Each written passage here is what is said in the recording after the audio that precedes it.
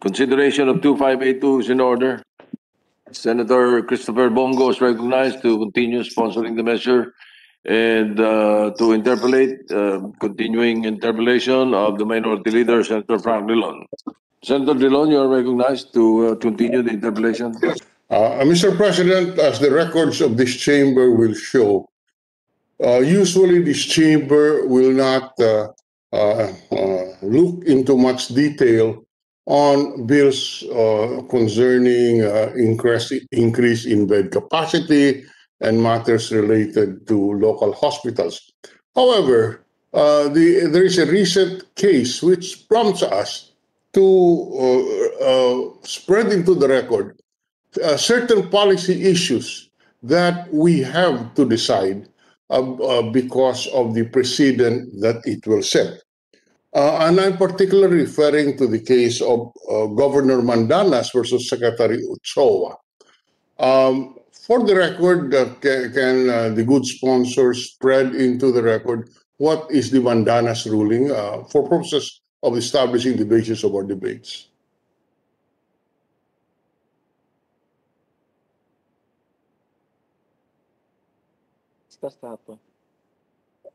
Minute suspension, Mr. President.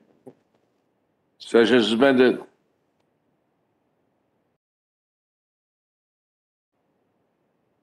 On the Mandanas case, which updated the base computation for the LGU share from the national internal revenue taxes to national taxes. However, it is still unsure whether the local governments will prioritize health or if they will shift spending to less costly LGU priorities. And the DOF estimates that the era of the LGUs will increase by 233 billion or about 27.61 more in 2020 that could address the mismatch between the era and the cost of the work functions.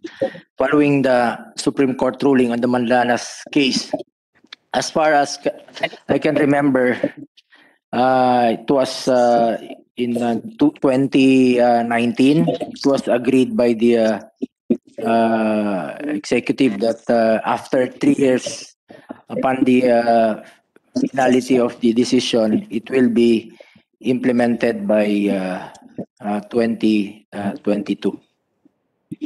Okay. So I'm sorry, did I hear the amount, sir, to be 233 billion? Because yesterday I recall a different amount of 260. What is the final figure, Mr. President? It was updated only by DBM today. We checked with the DBM. Okay. So how much is the final figure?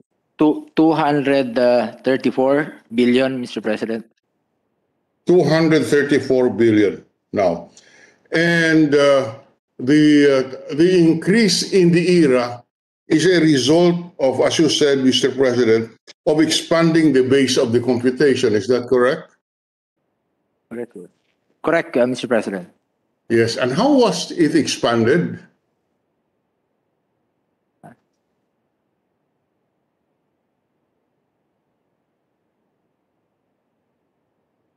Minute suspension. It was the Supreme.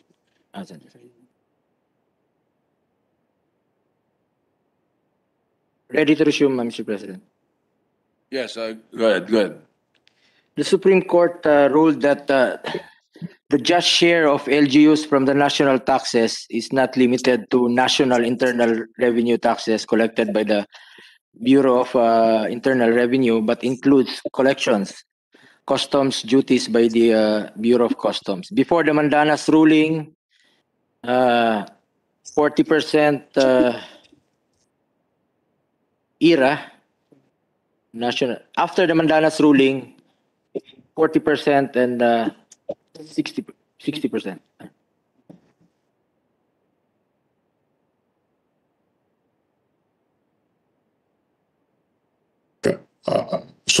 I'm sorry, sir, I did not catch the answer. The answer is the Supreme Court expanded the base of the computation of the ERA to include customs duties. Is that the answer, sir? Correct, Mr. President. Now, can Congress, in exercise of its plenary powers, change the computation? No, of course not. The Constitution. Because this computation is found in the local government's code. Ano?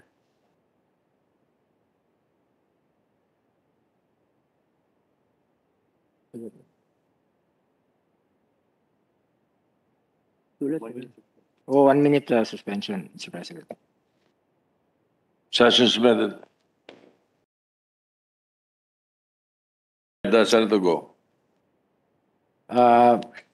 Regarding your question, if we can amend the 60-40 60. distribution, which is embodied in the local government code, Congress has the plenary powers. Anyway, Mr. President, we took our time to re-evaluate our whether to push through with the sponsorship of the two renationalization bills. Mr. President, if we cannot agree on the issue of renationalization of the two hospitals, we can just consider these measures when we are certain of the direction of the executive department on how they will implement Mandana's ruling. Since up to now, we haven't yet received the budget. I think it will be submitted by the time of SONA, by the reopening of our session on July. The House bills for renationalization of Benguet General Hospital and Lanao del Norte Provincial Hospital were approved in the House of Representatives last year, June 3 and August 25 respectively. This is before the DOF and DBM announced in February 2021 that an executive order is being drafted, still being drafted, for the full devolution of some government functions. And just for the record, I believe the issue of devolution is a matter that we should look into. As I have mentioned, 30 years since the passage of the Local Government Code of 1991, the local government still experience issues and challenges on health devolution. This is evident with what we are experiencing in this pandemic. The national government also failed to invest in necessary health services. Clearly, something is wrong with the current system. This is a policy issue that we have to study and discuss extensively. Ako naman po, gusto ko lang pong makatulong ano po yung makakabuti sa ating mga kababayan.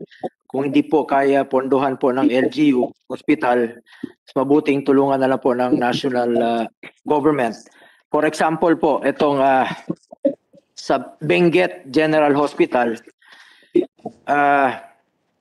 it is currently run by the local government units, but it caters not only to the people of Benguet, but also to nearby provinces such as Ifugao, Mountain Province, and Ilocos Sur.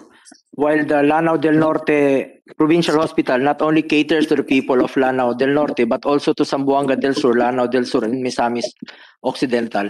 And based on experience, Mr. President, halimbawa po sa Davao City, itong Southern Philippines Medical Center po, it's run by DOH right now. Marami pong, just like itong Benguet, no, run by LGU. Napaka-unfair naman po na pera po ng Benguet gagamitin po sa hindi residente ng mga taga Benguet. Budget po yun ng mga taga Benguet. Pero hindi naman po maiwasan, bawal pong tanggihan yung pasyente ng mga taga Ifugao at saka taga nearby provinces. Katulad po sa Davao City, marami lumalapit sa City Hall ng Davao City. Minsan po, they change address para lang po maging residente po ng Davao dahil hihingi po ng tulong doon. Pero sabi ng COA, bawal gamitin po yung pera ng Davao City sa hindi residente ng Davao. Which is legally true. Pero paano mo pa naman po tatanggihan yung mga pasyente na nagmamakaawa, yung mga mahihirap nating kababayan? Pag pumunta na po doon sa hospital, kaya nga po wala tayong pili dito. Ito naman po sa Benguet, kaya siguro gusto na nilang i-turn over po sa DOH through Renationalization, para po ang DOH na po magpatakbo. Dahil po marami pong hindi nga po taga Benguet, taga Mountain Province, taga Ifugao, taga Ilocos Sur pupunta sa kanila. So yun po ang purpose nun. But the problem right now is wala pa pong definite budget na sinasubmit po ang ating executive. By July pa po yan. So para sa akin, just to leave this matter behind, we can wait for the executive order to be issued so that we would be properly guided if we can indeed renationalize these hospitals, since they are providing basic services with the interjurisdictional benefit. We can also await the actual figures, how much would be the increase in IRA in these provinces. I don't have the data right now about that. Since wala pa nga po itong executive order, ano po yung magiging basihan nila kung ano bang i-devolve na mga services at pondo. In the meantime, let us discuss the remaining 13 bills, which I hope we could pass swiftly, since they are simply upgrading the bed capacity and service capability of hospitals, or establishing new hospitals where a health facility is badly needed. These bills were already endorsed by their local government units and were already vetted and supported by the DOH. Kung ang atin naman pong layunin ay tulungan po ang ating mga kababayan, na ako, galing lang po ako doon mismo sa isang hospital ngayon, talagang kulang po. Yun nga ang target natin, hindi umabot sa 100% capacity at ayaw nating bumagsak ang ating healthcare system. Tutulungan na lang po natin kung kahit na 10 hospital beds lang po yan, malaking tulong na rin po yan. Dahil nandito po tayo sa pandemya, Mr. President, ako po mismo, pupunta po talaga ako sa mga hospital, nakahilera dyan. Minsan, isang kama, 2 pasyente po magkakatabi. Paano gagaling yung mga pasyente natin kung ganun po ang kanilang kinakatayuan? Nakakaawa po talaga, Mr. President, ang ating mga kababayan. Wala po natin ipagkait sa kanila. Among the 15 bills that your committee is supposed to sponsor today, what are the 2 bills that have an issue on nationalization? That's the Benguet General Hospital, Mr. President, and also the Lanao del Norte, Mr. President. Yung dalawa na yun. We can just leave this matter behind until we can have the actual figures, how much would be the increase in IRA in these provinces. Wala naman po sa atin, nasa DBM pa po yan ngayon, and they're still drafting the executive order. I have spoken with Secretary Dominguez and Secretary Abisado last night after the suspension of our session. So now, Mr. President. number 10.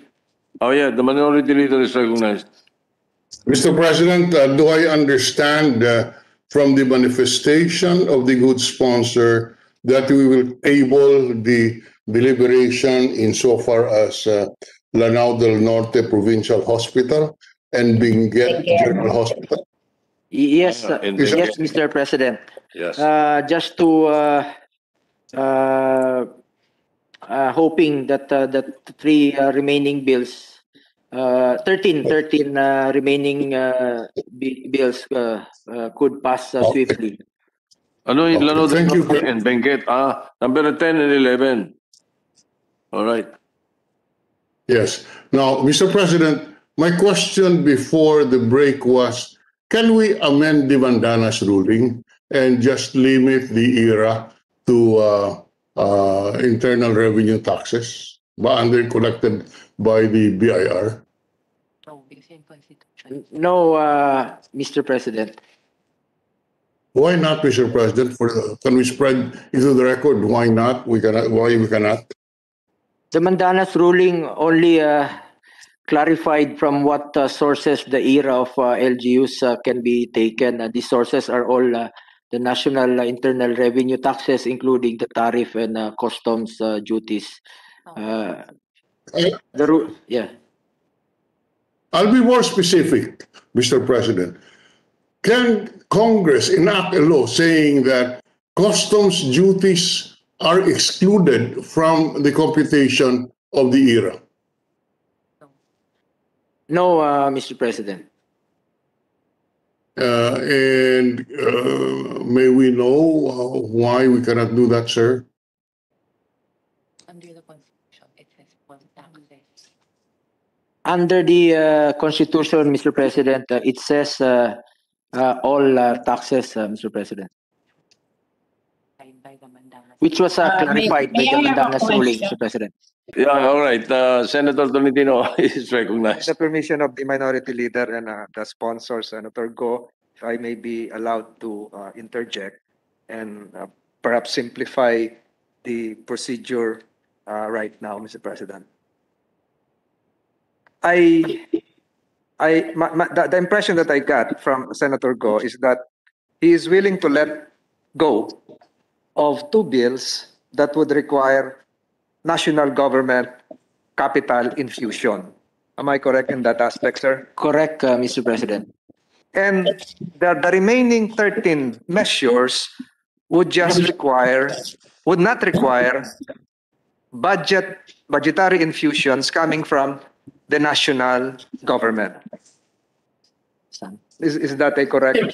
Correct, but some are DOH hospitals, Mr. President, increasing the bed Yes. capacity. Yes. Mr. President, it does because the increase in the bed capacity and the capital outlay must come from the national government, not from the ERA.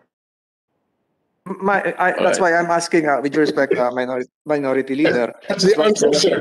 Asking Answer the- your question. That's what the bills say.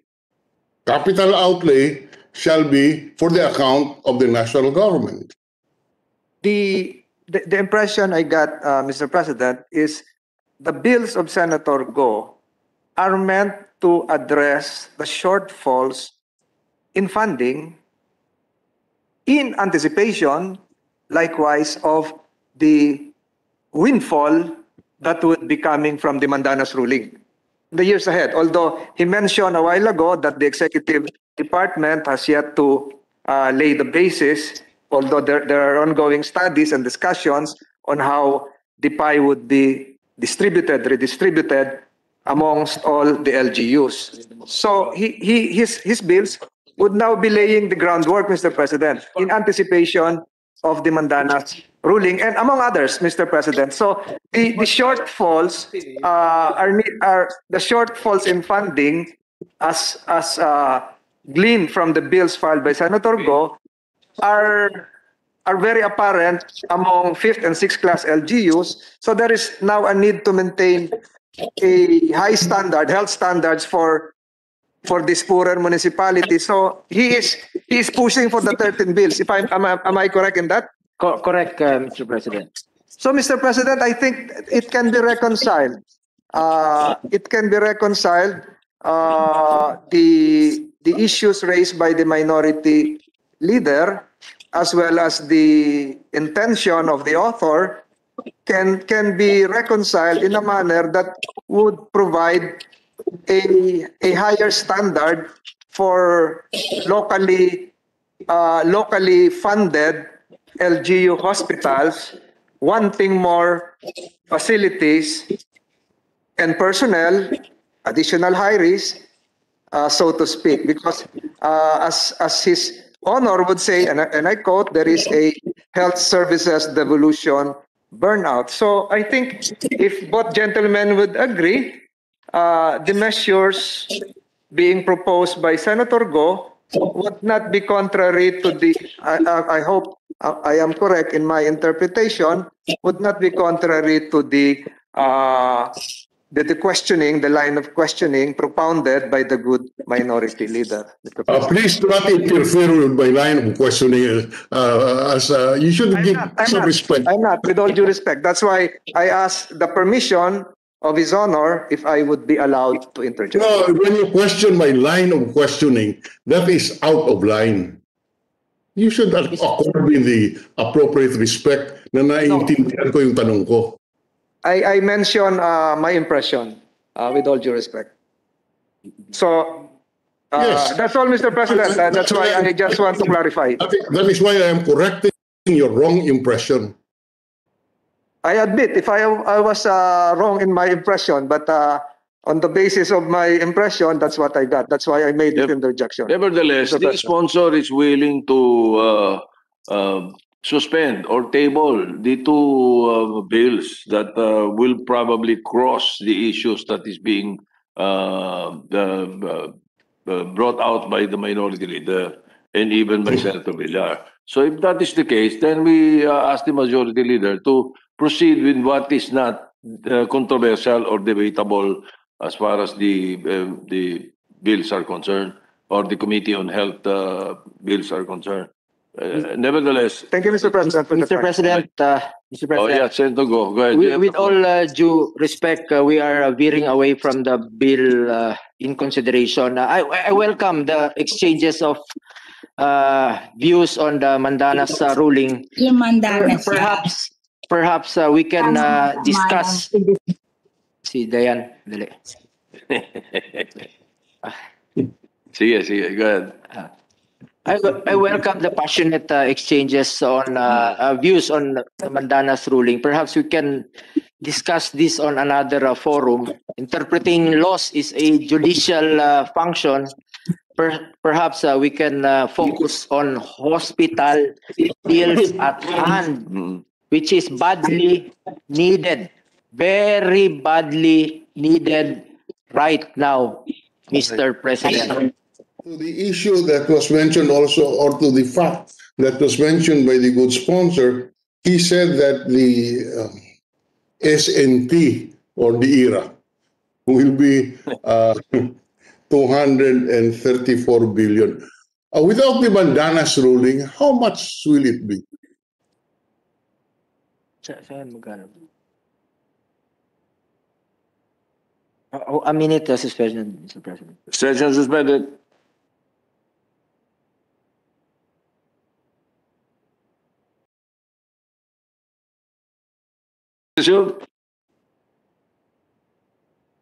Before the Supreme Court decision, 848.44 billion, the projected ERA in 2022. After the Supreme Court decision, after the Mandanas ruling, it was pegged at 1.083 trillion, an increase of 234 billion point 39. Now it will be called NATA, National Tax Allotment. Well, it is so. Would the sponsor agree that the Mandanas decision really will limit the fiscal space of the national government and will affect its ability to fund the strategic priorities? Yes, Mr. President. Malaki pong kawalan yan sa ating national government. Malaking kawalan sa pamahalaan po yan. Malaki. Kaya yung congressman, mayor na kayo. Kaya nga, that is why, because malaki ang impact sa ating national government, sa ating national projects, we should be careful. The policy of the Department of Budget is to let the devolved agencies or offices really function or take over the devolved function. I am looking now at this national budget call for fiscal year 2022. This is an official publication of the Department of Budget and Management, and here there is on Annex 1. One of the departments which are specified is the Department of Health, and here the budget call involve health services, including hospital, which includes hospital and other tertiary health services. And then that's for the provinces. For municipalities, what will be devolved are health services, which include the implementation of programs and projects on primary health care, maternal and child care, communicable and non-communicable diseases control services, access to secondary and tertiary health services, purchase of medicine, medical supplies, equipment needed to carry out the services herein enumerated, rehabilitation programs for victims of drug abuse, nutrition services and family planning services, clinics, health centers, and other health facilities to carry out health services. So I'm reading this because it would appear that the measures that we are now debating on are not consistent with this position of the DBM. Yes, Mr. President, it will affect the national government funds. That is why we already decided to set aside the two renationalization bills until such time that the executive branch will be certain, or upon the issuance of the executive order on how would they implement the Mandanas ruling. In fact, Mr. President, during the committee hearing conducted by your committee, on the Committee of the Good Sponsor, the Department of Health expressly made its position clear that this renationalization and the burden of additional expenses for local hospitals is contrary to the intent of the devolution mandated in the Mandanas ruling. Hello. In other words, let me read the appropriate committee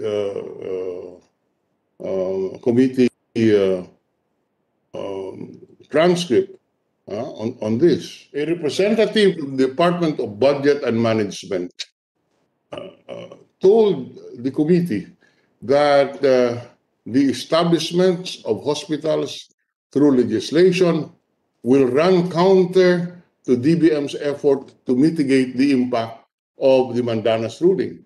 Let me quote for the record the testimony of Miss Pilapil. Sabi, may I note po, galing po sa my principal, na the proposed measures runs counter to the initiatives in mitigating the impact of the SC ruling in the Mandanas case.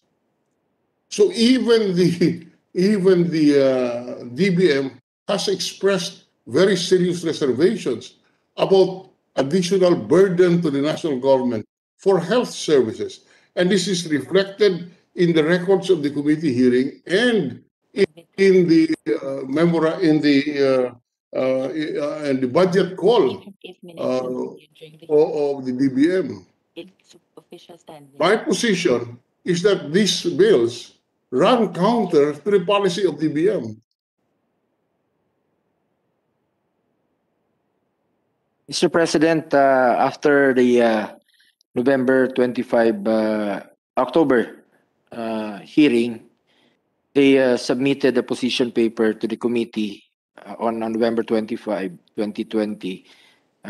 In view of the foregoing, we interposed no objection to the proposed legislative measures subject to the above mentioned inputs and the comments and recommendations of the DOH, which is in a better position to assess the viability of increasing the bed capacity of the subject hospitals and establishing the health facilities, Mr. President. Yes. We are saying that the previous statement of the DBM is erroneous or that they were lying? That's their official position, Mr. President. Well, when they appeared before the Senate, that was also an official position. They clarified with their recommendation, Mr. President. They submitted a position paper to the committee after the hearing, Mr. President. Yes. To be candid with you, Mr. President, I would rather rely on the position taken by the DBM, which position is was given without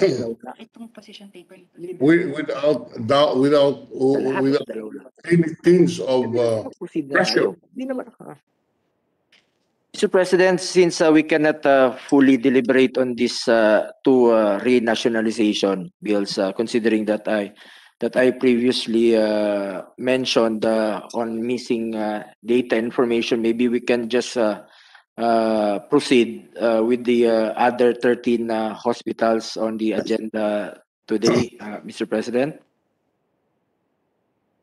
Yes. Yeah, but yes, but we can proceed with that. But the general principle of burdening the national government with services which are already devolved remain the same.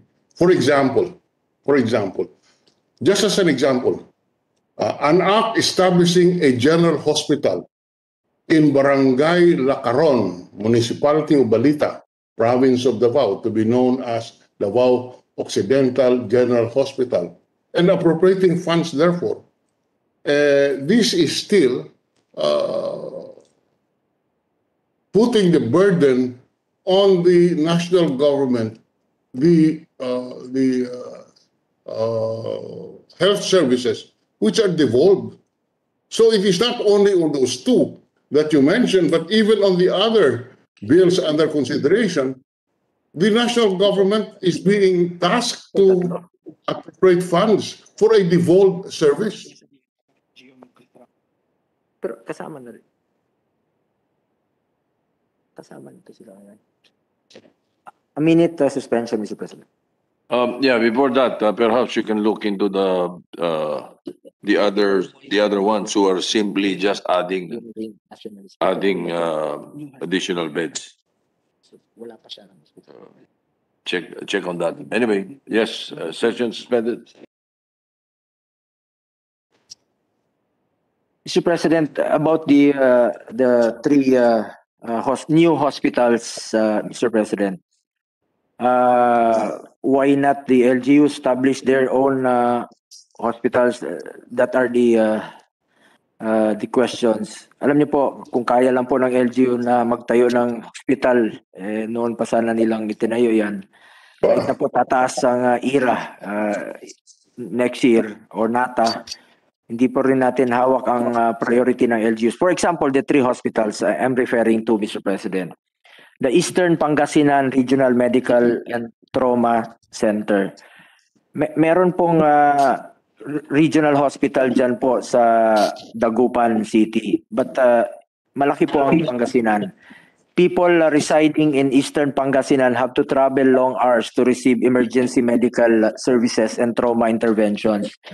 This is a regional hospital which is not under any province, Mr. President. Itong Eastern Pangasinan, pwede pong pumunta rito yung mga taga La Union, pwede rin pong pumunta rito yung mga taga Tarlac. Napakalaki po ng mga taga Nueva Vizcaya, Nueva Ecija and Eastern Pangasinan. Hindi naman po siguro ito masasagot ng probinsya po ng Pangasinan kasi it will cater nga po to all nearby provinces. Pilipino rin po ang kinikater nito mga hospital na ito. And also Davao Occidental General Hospital, Mr. President.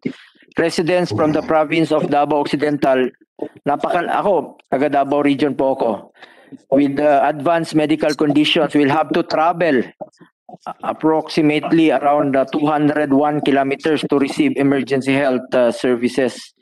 41% of the barangays in Davao Occidental are classified as geographically isolated and disadvantaged areas, meaning they are isolated po talaga due to distance. Ang pinakamalapit po na hospital dyan, yung Southern Philippines, which is in Davao, napaka layo po. And another, the Senate President, Neptali Gonzalez General Hospital, the primary clients of this hospital is inpatients and outpatients of NCMH, DOH hospital, who in addition to their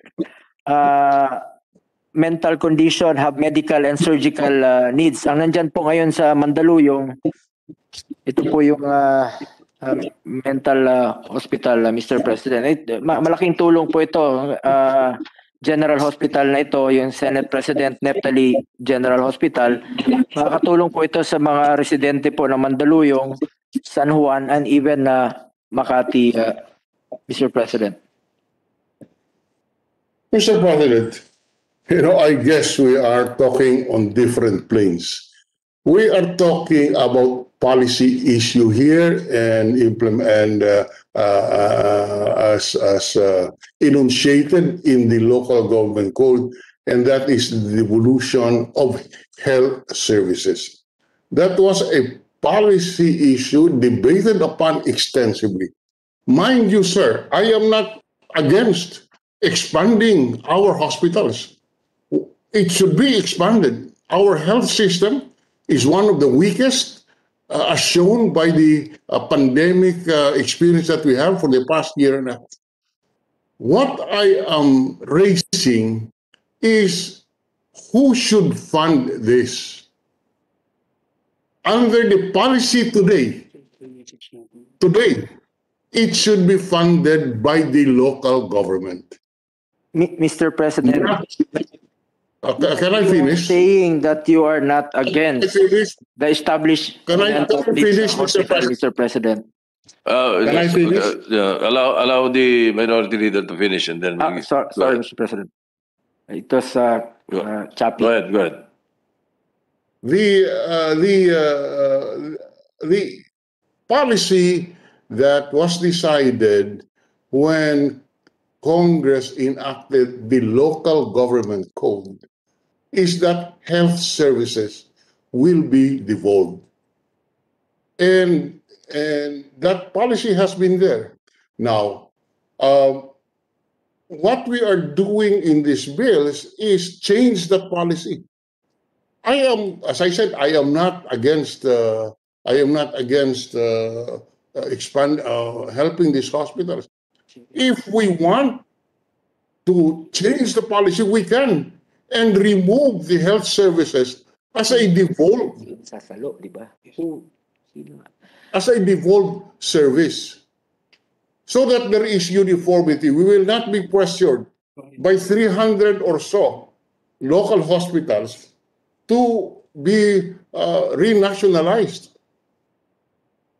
because then the policy is already to renationalize them.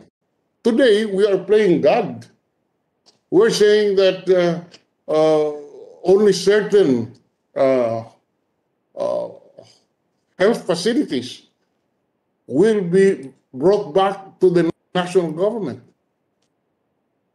whereas certain health facilities should be supported by the local government. Mind you, sir, I am not against providing for health services. I am just trying to get our Congress to come up with a definite policy for a better governance. Hindi po sa ayaw ko nito. Kung hindi, we are here to see to it that the policies are implemented. If we feel that the present policy of devolution is not consistent with our national interest, let us change it. Let us bring back health to the national government, and then we will have no problem on this. We do not have to debate on these 300 or so local hospitals constantly requesting for funding. And here, the Supreme Court has increased the funding to 234 billion pesos. And here we are saying the national government should give some more. Let's make clear that all right, we are already, as the good sponsor admitted, the Mandanas ruling already limited the fiscal space of the national government. We are making it worse by passing on to the national government capital outlay expenses which are of services which are already devolved. That is the point that I am raising now. And that principle is applicable to every bill that is presented on local expansion of beds, etc. Because a common provision to all these local bills is that capital equipment will be for the account of the national government. And in the case of the two mentioned, we will even revert the whole hospital to the national government. Of course, it's this is a legitimate desire of the LGU to unburden themselves of this expense. But as I said, we have set the policy in the local government code, and therefore we must change that policy if we want to. I am willing to review that. So with that, Mr. President, can I ask for 1 minute suspension so that we can hold the Session suspended. Yes, on the floor was the sponsor of the bill, a local bill, Senator Bongo, and you were asking for the floor after that manifestation by Senator Drilon, the minority leader, who is continuing his interpellation. Mr. President, ano po, hanap ng pondo from Bayanihan 1 to Bayanihan 2. Now they're proposing Bayanihan 3. And obviously, our priorities are ito pong health problem po natin. And in fact, naghahanap po ng pondo ang executive to add modular hospitals. Gawa tayo rito ng gawa, 45 days para po hindi bumagsak yung healthcare system natin. Tapos, kita nyo, kahit saan na lang po yung mga kababayan natin naghihingalo, humingi ng tulong. Ang ayaw natin mangyari, maghihingalo po yung mga kababayan natin na wala na pong mapuntahan. Nasa pandemya po tayo, Mr. President. Iba po ang kaso natin ngayon.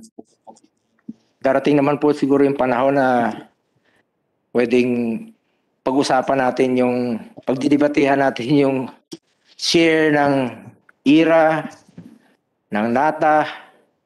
Pero ito, habulan po tayo ng buhay po ng bawat Pilipino nakataya dito, Mr. President. And andyan na po yung mga hospitals na approved. Sorry, kindly mute lang po. Andyan na po yung bills na aprobado na po ng lower house. Nasa kamay na po natin dito sa Senado. Bakit pa natin papatagalin pa, Mr. President? Kawawa naman yung Pilipino. Ibang usapan po ito ngayon. Nasa pandemya po tayo. Bawat araw na merong namamatay, buhay rin po yun ng Pilipino. So, apparently, Mr. President, sad to say, meron pong ibang Sorry to tell you, you're pretending that you are not against, but really you are against. In this crucial time, we need these facilities, we need these upgrades. The local government units are asking for assistance because they cannot take on these burdens. Paikot-ikot lang po usapan dito, Mr. President. Di naman po siguro, alam naman po ng Pilipino yan na paikot-ikot lang tayo dito. Sinasadya lang po nating patagalin. Ibang usapan po ito ngayon, Mr. President. Dapat po tayong magkaisa dito sa kapakanan po ng Pilipino. Pinasa na po ito ng lower house. Hanap tayo ng modular hospital. Ito po, pwede na tayong gumawa ng hospital. Papasado na po sa lower house. 3 hospital. Senate President pa naman po. Neptali Gonzales Hospital. Bakit pa natin patagalin? Eastern Pangasinan Hospital, napakalayo po ng Dagupan. Kawawa po yung mga nasa Nueva Ecija. Sino po bang LGUs who is willing to take the cudgels right now? Nasasaluin po nila itong budget na ito. Tayo po dito sa national, tayo po yung mambabatas na mag-approve po ng budget nito. Bakit pa natin ipagkakait, Mr. President? Kawawa po yung Pilipino. Mr. President, huwag na po natin ipagkait sa Pilipino kung ano po para sa kanila ngayon. Kawawa po. Ako mismo, bumababa po ako. Alam ko po yung sitwasyon. Mr. President, may I move that the interpellation for these measures be terminated? Botohan na lang po natin, Mr. President. Objection. Minority Leader is recognized. Yes, we object to the motion to terminate the period of interpellation. One of the traditions of the Senate since time immemorial is that the cloture is never invoked in the debates. Never. And the Senate President can confirm that, having been in the Senate the longest. There are legitimate issues that we raise, and this is principally involving the Mandanas ruling and its effect on the fiscal ability of this government to respond to its needs. I am certain that many in the cabinet itself is concerned about this. So I take exception to the attribution of motive on my part, attribution of motive of malice. The uses of the phrase, bakit pa natin pinapatagal ito? Implies that I am doing it simply to prolong it. If the good sponsor can answer the questions in a more precise term without asking for suspension, baka mapabilis tayo. But I resent and I take strong exception to the statement na pinapatagal ko ito. Pinapatagal natin ito, implying that there is no other reason for the questions that we raise except the desire to delay it. Totally uncalled for, and I hope that is not done, is not repeated. That the lower house has passed this, yes, of course they have passed, but precisely this is our system of check and balance. We are a bicameral legislature, and therefore we check on each other. We believe that the action taken by the House is contrary to the settled principles of devolution. And therefore I am raising these questions. As we said, if we want to review it and review the devolution of health services, let us do so. But as long as we have this policy, then we just have to adhere to it. So it is in this sense that I regret, with all due respect to the good sponsor, we are not delaying this. We are trying to come up with a policy that is acceptable, that is consistent with the national interest, and therefore we regret that we cannot, that we have to object to the motion to terminate the interpellation, because the tradition of the Senate never allowed termination, they never allowed the invocation of cloture. The most famous in this history of the Senate is Senator Roselier Lim, who delivered, who utilized this tradition in order to deliver a speech that lasted for several days. So, Mr. President, I regret that we cannot agree to the closure of the debate. Mr. President, Go ahead. let me repeat, nasa pandemya po tayo ngayon at ayaw na po nating patagalin pa ito. First time din naman po ito nangyari sa atin. We already passed 11 laws this Congress. Bakit pa natin po itong gawing issue? There is indeed a need to review the policy, but for now, we need to fill in the gaps, lalo na ngayong nasa pandemya po tayo. Ngayon pa ba natin ipagkakait sa ating mga kababayan ng health services na pwede naman nating ibigay na po sa ngayon? Andiyan na po yung mga hospital. Yung 10 naman po is local hospitals funded by local government units. Yung 5 and another 5 is upgrading po ng mga hospital. Dahil kulang po talaga yung mga hospital beds, Mr. President. Motion ng Yung I'm willing to set aside po dong dalawang renationalization until such time po na nakapagpresenta na po ang ating Department of Budget and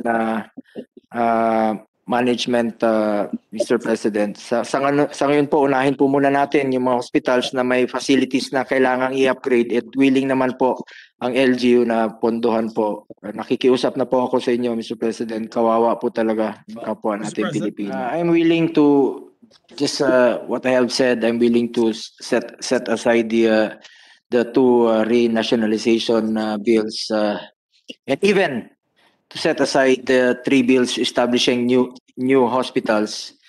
Sa ngayon po ay unahin na lang po natin yung mga hospitals na may facilities na kailangan i-upgrade and willing naman po ang LGUs na pondohan, and we can continue tackling the other 5 bills kung hindi pa po tayo tapos dito sa interpellation, Mr. President.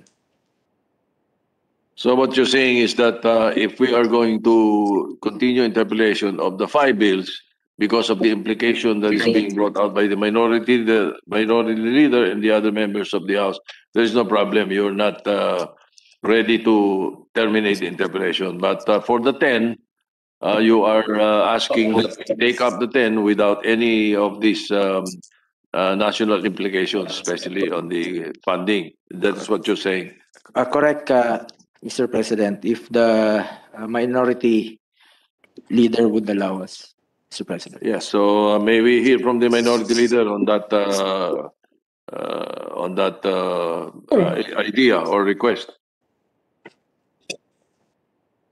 We can continue interpellation on the 5. But if we can go and take up the 10 already so that it is out of our table already. Okay, so does that mean that how many are there? 15 po ba? 15 We can lay on the table the 5. Those with the 10. national implications. Mr. President, No. there are 10. There are 5 LGUs hospital increasing the bed capacity of these hospitals or lying in clinic, Mr. President, and about 5 hospitals from DOH increasing the bed capacity. Ito lang po sanang mauna muna, Mr. President, itong mga upgrading of bed capacity. At pwede naman natin munang ipagpatuloy yung interpellation nitong renationalization, since ako rin po mismo ay I have to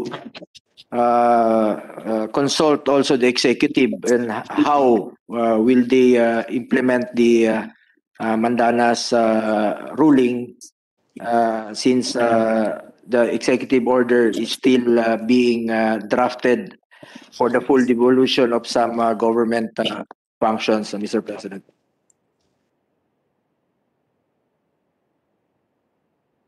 So what does the minority leader say? For clarity, can the good sponsor enumerate those bills which we will lay on the table and which bills we will continue to deliberate on, just for clarity? Number one, know- yeah, I will read it to you, Mr. Yes. President. The 5 LGU hospitals, the House Bill 2582, increasing the bed capacity of the lying-in clinic in Rizal, Palawan.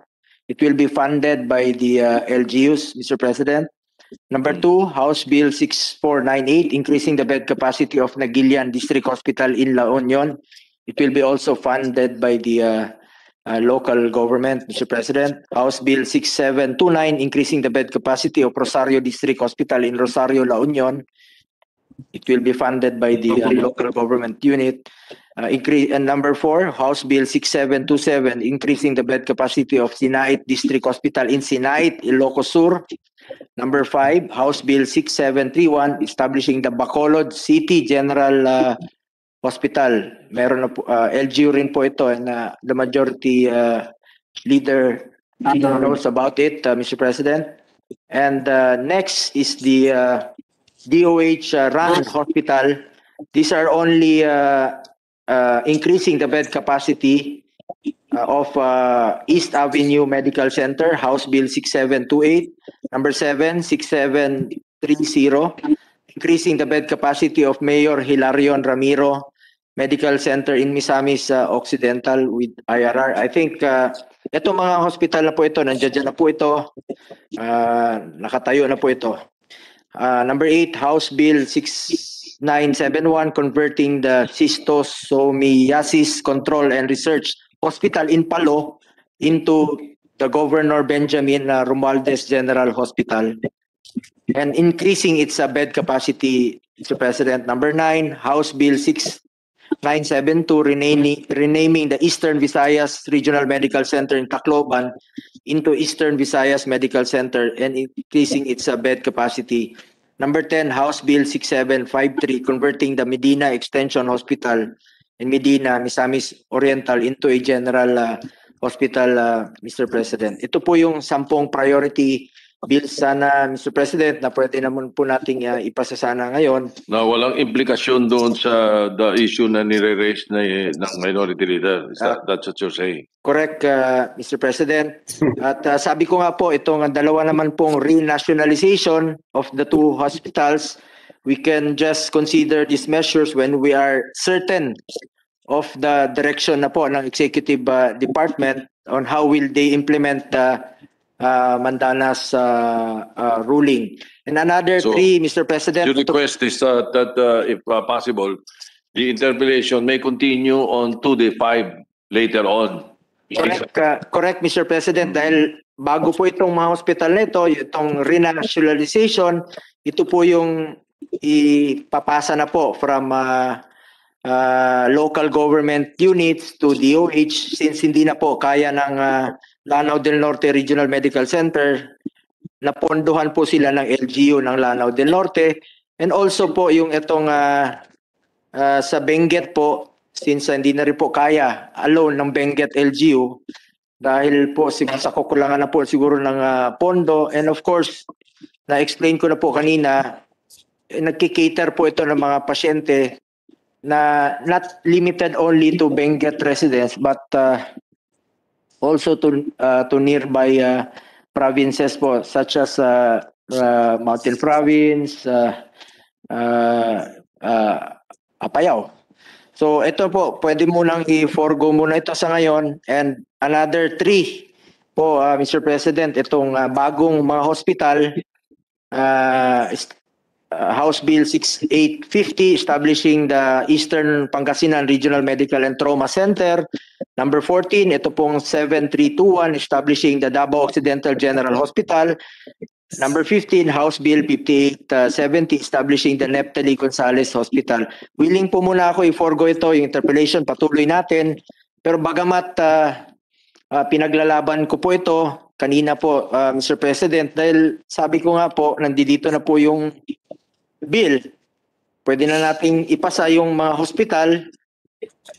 Since gumagawa nga tayo ng mga modular hospital ngayon, naghabulan po tayo dahil ayaw nating umabot nga po sa 100% capacity ang ating mga hospital. Dahil iba po ang sitwasyon ngayon, Mr. President. Kaya po ako'y nakikiusap na lang po sa ating sa lahat ng mga kasamahan ko rito sa Senado. Sana po tulong, including the Senate Minority Leader, sir. Baka pwede na lang pong tulungan na lang po natin itong mga bagong hospital po dahil gagawa tayo ng mga bagong modular hospital, gawa tayo ng mga tents dito. Ito, andyan na po yung pondo na lang po ang kulang at ipasa na lang po natin. But I'm willing to continue to be interpellated on these 5 hospital bills, Mr. President. Which we can probably do another day. So perhaps we can qualify your motion, instead of a withdrawal. Your motion, if we will accept to take it up, is that if we could end the interpellations on the 10 measures that on the agenda that do not have any national implications and are not do not fall in the issues being raised by the minority leader. That is your point.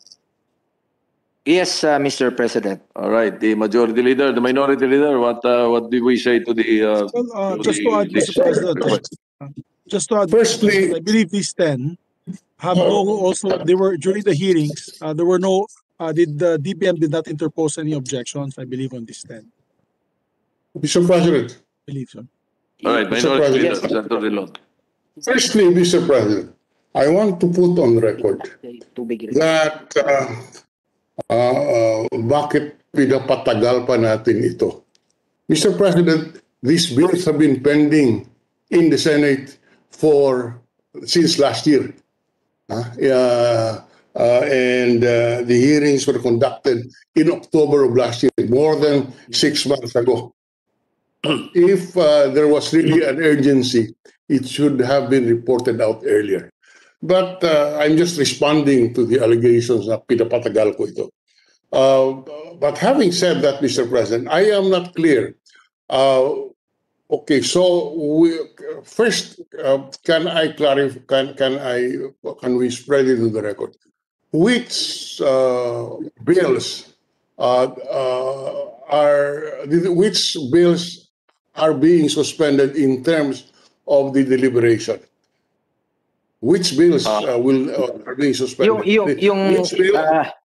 Mr. President, yung yung dalawang renationalization bills, kung di pa po tapos yung interpellation, I'm very much willing to be interpellated pa po in the future. And also, kung okay na po sa inyo itong tatlo, yung bagong hospital, papasalamat po ako sa inyo kung papayag. Kaya ini-explain ko po paulit-ulit na gumagawa nga tayo ng mga modular hospital. Ito, hindi dito na po yung ready to funding na lang po kulang at papasa natin kung okay po sa inyo. But if not, if we are not yet done, willing po ako i-forgo muna and willing to be interpellated pa po in the future. But just so that we can state our record correctly. Can we go one by one? House Bill 25. Allow me to do it, and so that we can clarify the motion that has been posed. We can end the sponsor would like to end interpellations on the following House bills: 2582, 6498, 6729, 6727, 6728, 6730, 6971, 6972, 6973, and 6731. All right. The interpretations for What will we do with let me continue. The interpolations for 7322, 6849, 6850, 7321, and 5870 may continue. Perhaps later, after we take up some of the other matters, or perhaps on Monday. But the interpolation may continue. The request to end interpolations is because these other bills do not have really a direct problem with the issues that were raised by the members of the Senate, especially the minority leader. So that's the situation. Can I have a 1-minute suspension to review my notes, Mr. President? Thank you. So- Session suspended.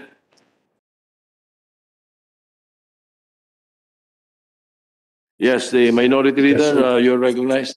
Yes, we confirm generally what the good Senate President mentioned, but there is just one refinement. In order not to break our rule on non-invocation of the cloture rule, in those bills where questions are raised, but which the good sponsor is willing to table first before putting it to a decision, I suggest that those bills, I do not know what they are, if there are questions on the violation of the devolution rule, we've tabled it so that the debate on that is suspended.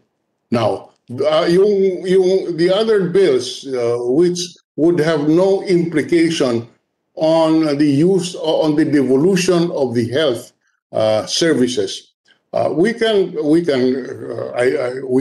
terminate. Let us resume debate on that. We can terminate the debate on Tuesday, insofar as those bills where there is no which does not involve a violation of the mandanas principle. We are not opposed to this, Mr. President. We are in favor of these hospitals. Ang ayaw ko lang po, we will again burden the national government, which is already hard up on funds, with funding requirements that can otherwise be absorbed by the local government. Because if the local governments will say, we can answer for all the expenses, go ahead, I have no problems. We have no problems. If we place in all the bills that the funding shall be sourced from the ERA, absolutely no problem, sir. We can establish as many hospitals as we want. We can increase as many beds as we want, if it is funded by the local government. Because I am in the opposition, but I am concerned about the finances of this government. Wala nang ang pera, wala nang ang koleksyon. At mayroon ng desisyon ng mandanas. At sinasabi ng DBM, let us fully implement devolution. And here we are as a policy-making body deciding otherwise. So I will repeat, sir. Let us, as I said, those where we can agree, we will not vote on and continue the deliberation until we settle the policy issue. We will table that and not take it up. Those where we can resolve the issue of the mandanas ruling, we can. I have no problems terminating the interpretation. But let us allow ourselves one working day. I was willing to do it on Monday, but the good Senate President said, "Can we have it on Tuesday?" Because Senator Bong is not available on Monday. Fine, on Tuesday. On Tuesday, you have that commitment, Mr. President. All right, Senator Go. Mr. President, regardless, I will stick to my position that we really badly need this hospital bills. Lalong-lalo na po, we are in the middle of this pandemic, and paulit-ulit ko po i-explain sa inyo na gumagawa nga tayo ng mga temporary hospitals ngayon, and even hurrying up the examinations of medical workers na para po makapag-examine, makapatulong na po sila.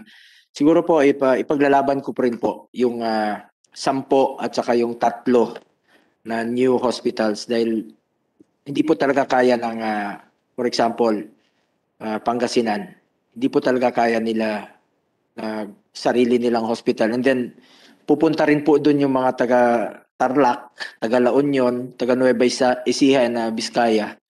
It would be unfair on the part of the local government of Pangasinan kung sila po ang sasalo nito. Yun lang po sa akin, Mr. President. I agree with the 2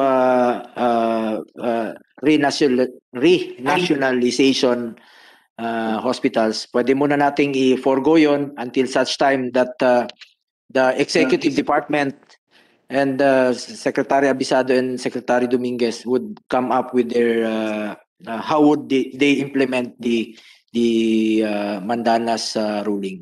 Okay lang po ako, pwede po natang pagpaliban yon. But the 5 LGU hospitals, the 5 DOH upgrading po. Kasi ito, andyan na po yung batas eh. Andyan na po yung batas, upgrading, adding hospitals. Ngayon po, naghahanap tayo ng pondo kahit sa savings po ng Executive Department to construct temporary hospitals. Itong temporary hospitals, later on, pag wala na po ang pandemic, sisirain na po ito. Di sayang yung pera. Pera rin po ng gobyerno yan. Pera rin po yun ng national government, Mr. President. Tapos matatapon lang. Para sa atin ngayon, talagang habulan po. Time is of the essence po. At buhay po ng bawat Pilipino na nakataya dito. And I will stick with my position regarding the new 3 new hospitals po na talagang kailangan.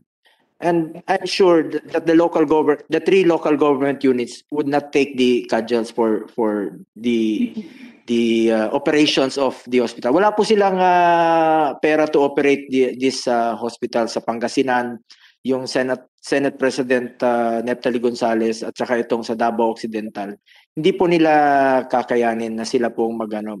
Siguro kung titingnan mo po yung kanilang proposed budget, though hindi naman po 1 year lang yan, it will be it has a plan, a long-term plan naman po yan, pero hindi po maybe yung budget nila sa hospital yon kalahati ng kanilang national budget na po yun. Hindi talaga kakayanin. At ito na po yung panahon na ang national government po ang sumalo dito. But I'm very much willing to listen to the good Senate Minority Floor Leader. Kung meron pa po kayong mga suggestions and sa interpolation niyo po dito sa 3 mga hospitals. Anyway, Mr. President, Yun na nga. Yun na nga. So,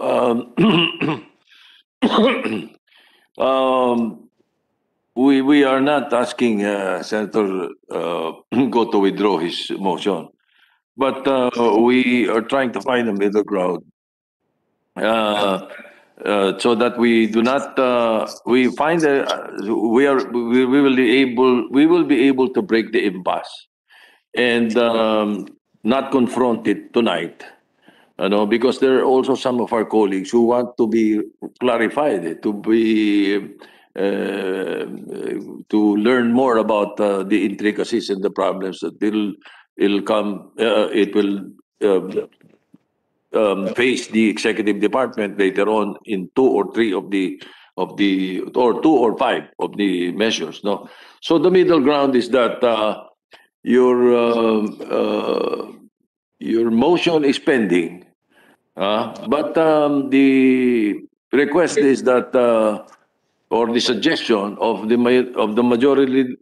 majority leader and myself is that we vote on this on Tuesday. That will give us enough time. The others, what does the majority leader say?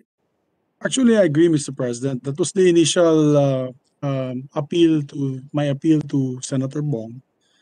Just like what we did yesterday with actually 2 days ago with Senator Manny Pacquiao with his boxing commission. So we appealed to him because he was planning to terminate also his interpellation, and we appealed to him that Senator Pia Cayetano still has questions on the measure, and that if it's all right for him to continue the debate on Monday. He graciously accepted.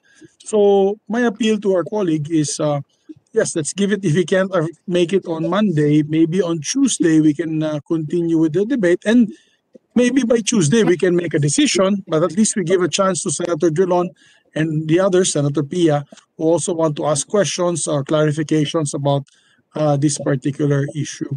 So that is also my appeal, because it will be difficult, Mr. President, to vote on the issue of closing the period of interpellation, because you're absolutely correct.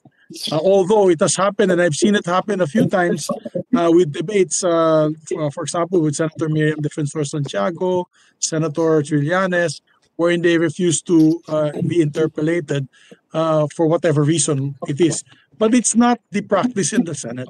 So, and so I appeal to our colleague, if can be, anyway, if we approve it on Tuesday, 3 days after, which is Monday the following week, we can approve it on third reading. These measures, mahabol pa for adoption ng House. Hindi po maantala itong mga bills na ito. I want to vote for these bills because I have commitments to all these bills. So wala naman akong problema dyan, but let's give our colleagues time to be able to study and of course be able to debate and discuss what are the best remedies, particularly on the situation that we have with the Mandanas ruling, Mr. President. So I'm appealing to my dear colleague so that we don't have to put this on a vote today. Baka pwede po natin ma-take up muli Tuesday. Actually, Monday, kung po siya, even if he's online, we can do it even online, no matter where he is. And then we can approve it Monday. And then on Tuesday, we can approve it on third reading on Thursday. Because we have sessions on Thursday next week, Mr. President. Yes, well, the proposal is that we vote on this on Tuesday, except for the very controversial ones that we have agreed on. And by the way, that will give us time also to finally clarify which is which. Kanina, nag-uusap kami sa telepono ni Senator Drilon at saka ni Senator Go. Pareho kaming, nalilito kami kung alin yung number na bill na pwede na hindi. So, that'll give us enough time to that. Anyway, the solution here, the parliamentary solution right now is so that we do not touch anything and the situation is still on deck. Is that for the majority leader to move for a motion to table? Because it has a higher precedence over a motion to terminate interpellation. So, Senator Pia Cayetano, you're recognized. Yes, just for the record, from what I recall, Senator or Majority Floor Leader mentioned precedents To lay on the table. like when Senator Miriam would not be interpellated. But from my recollection, she always agreed to be interpellated, was very gracious in her accepting interpellation on bills. It would just be privileged speeches. I think there was 1 or 2 privileged speeches that were very personal to her, and she was very emotional about it, that she didn't want to be interpellated. But on bills, I remember iba siya, kung tingin niyo sa kanya matapang pagdating sa interpellation, ang patient niya, ang bait niya, bigay siya ng bigay ng information. She really had this aura of being a teacher. I just wanted to put that on record kasi I think we should all be guided by, itong mga... Yes, let me correct Allow me myself, to Mr. add to that. President. No, wait, Mr. President. wait, Majority Leader. Allow Yes, I me was going to to add mention to it. what Senator Pia Cayetano is saying. Yes. Yes, I agree with her. there were a number of times that Senator Miriam Santiago delivers a privilege speech, and beforehand she says that she doesn't want to be interpolated. Okay, in the bills she allows interpolation. All right, and very gracious about it, except for one time, one or I'm not sure if it was more than one that we were debating on the RH bill. And there are two reasons why. First, she was not feeling well. Second, the issue was the masterpiece of Senator Pia Cayetano. So she gave way. She relinquished the sponsorship to Senator Pia Cayetano. That was the time that she didn't want to be interpolated and allowed Senator Pia to take over. So it did happen, but there were reasons for it. Yeah, Mr. Just for President, the I record. want to correct the possible misinterpretation. When I meant not be interpolated, that was for privileged speeches. Yes. Particularly, there were a few members of the Senate then that she didn't really like. So whenever they would ask to interpolate, she refused to answer them. Yes, Mr. President, that's true. But that's really the prerogative of each and every individual. I mean, if there is an individual who wishes to not be interpolated, he may terminate his interpolations, but it is the call of the body if we will agree to do so or not. Because obviously the one interpolating will object, and the vote will have to be put on the floor, which we Well, try to avoid because we'd like to encourage all our colleagues to really actively participate in the discussions of the bill. We enter the halls we should enter the halls prepared. perhaps Prepared, educated, well studied, Mr. President. Alright. And I'm not talking Alright, about anyone particular. That should be for all of us.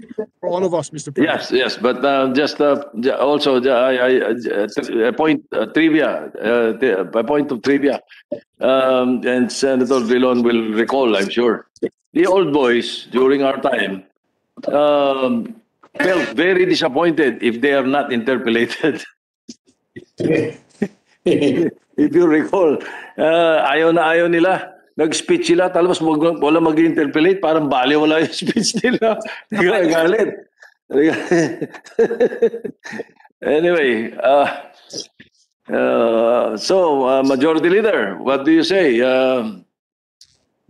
Well, Mr. President, to resolve the issue, and I think there's a consensus with everyone, I think, Mr. President, no one is objecting. If we can table the said motion, if the good sponsor is willing to do it on Monday online, I don't think there will be an objection to tackle it online, Mr. President, or should he want it Tuesday if we discuss and vote on it on Tuesday?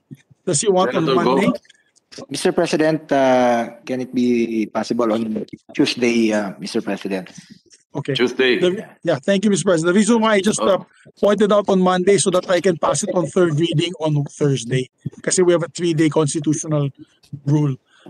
So if Tuesday po, okay lang din po, walang problema. So we can... Wala rin problema because Monday we can third reading on Monday.